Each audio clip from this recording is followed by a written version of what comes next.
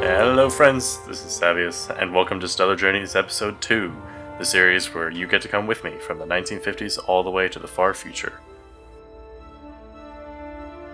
Picking up where we left off, October 12th, 1952, Aristotle 1 takes off on an Aero 2 launch vehicle bound for low carbon orbit. By now, the scientists at KSO, the Carbon Space Organization, have mastered the art of rocketry, if you will, and are quite confident in their launching capabilities, and have advertised so to multiple clients. The Aristotle 1, in all intensive purposes, is a rudimentary weather satellite, only carrying one Geiger counter and one thermometer. Aristotle 1's goal is to measure ambient radiation and detect on whether or not space actually does carry temperature. Once the sustainer engine cuts off, the probe is spin stabilized until it drifts into apoapse.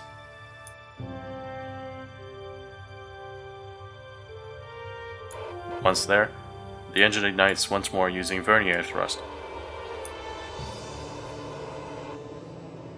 Like all probes of its era, Aristotle 1 is separated from the sustainer stage from a kick motor. Several weeks later, radiation readings show promising results, and no, there's no temperature in space. Aristotle 1 will remain in orbit for several months, continuing to read varying radiation waves. In March of 1953, an Aero 2 was launched with an enlarged fairing. The payload of this rocket, interestingly enough, remained classified well into the 1960s.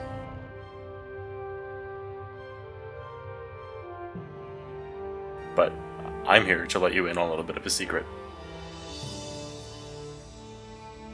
You see, unbeknownst to the rest of the world, the Kerbal Space Exploration Bureau was hard at work sending many probes to the moon.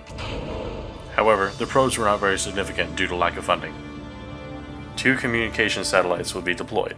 One would be in low carbon orbit, and the other in high lunar orbit.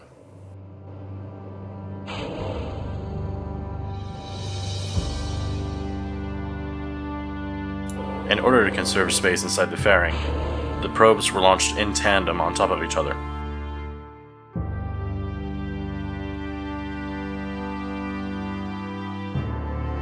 Once the first probe was launched, the transfer stage would ignite its engines again for transmotor injection.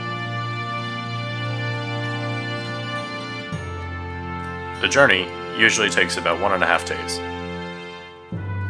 Once there, the probe is released, and it immediately starts transmitting data from the Mun. A significant milestone, and a job well done for sending a first probe with stable orbit to another celestial body.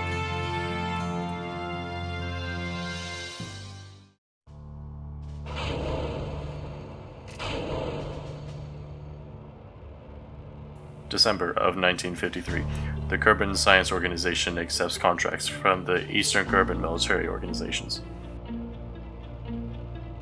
With the promise of additional funds and freedom to research as they wish, as long as they accept contracts from the military, it was an offer too hard to refuse.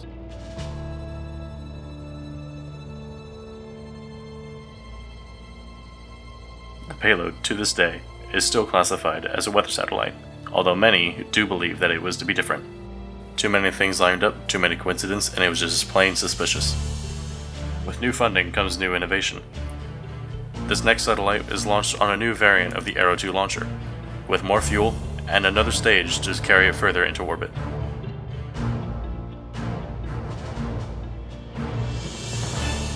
In my opinion, it's just another missile they wanted to play with. To the military, the Aero 2B was an excellent payload delivery system for either satellites or for nuclear warheads.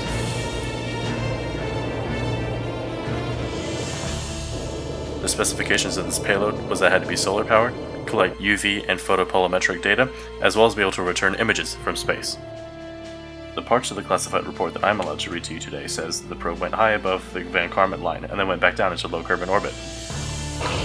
Of course, that is just a theory. It could have just blown up in orbit. Here's what we do know. The probe was outfitted with a return capsule, and we do know that return capsule returned to Earth, because our recovery teams were the ones that collected it. We weren't allowed to look inside, but we do know that it spent several months in space, with imagery data. It's just a theory.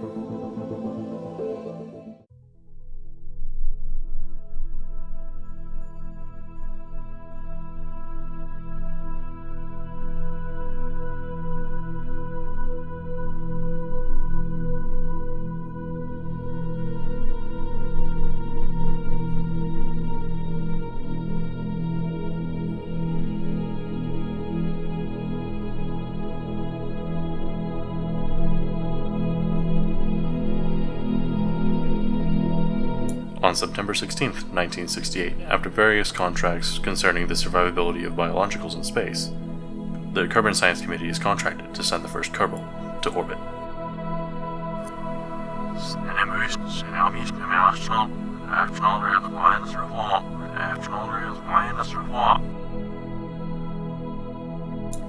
The launch goes off without a hitch.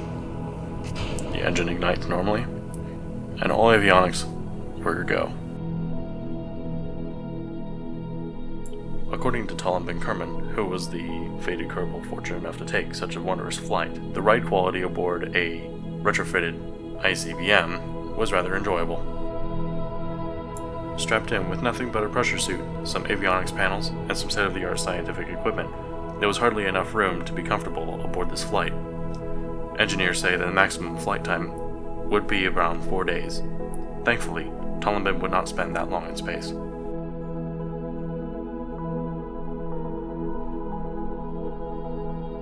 The Columbus 1 capsule was not outfitted with much radiation shielding due to weight constraints aboard the rocket.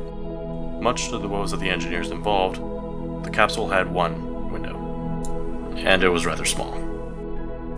The engine on the service module was a brand new design featuring ceramic on the engine bell instead of the previously used aluminum alloys.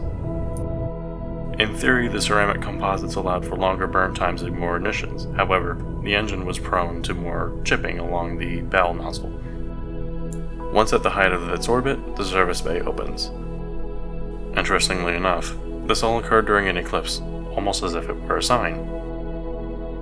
After about a day cooped up in the tiny little Columbus 1 capsule, Talon Ben goes out on EVA to do material studies.